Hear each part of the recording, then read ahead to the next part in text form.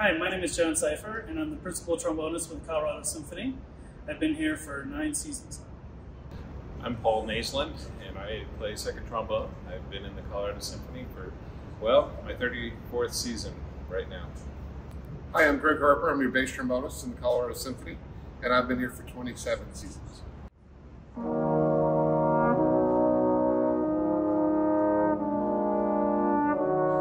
The trombone chorale in the fourth movement of Schumann's Third Symphony is one of the most special moments in all of the trombone repertoire in orchestral music. In the beginning of the fourth movement, just time kind of stops, and we have this beautiful chorale at pianissimo after waiting for about half an hour not playing anything. So it's rather terrifying for us, but it makes it really special.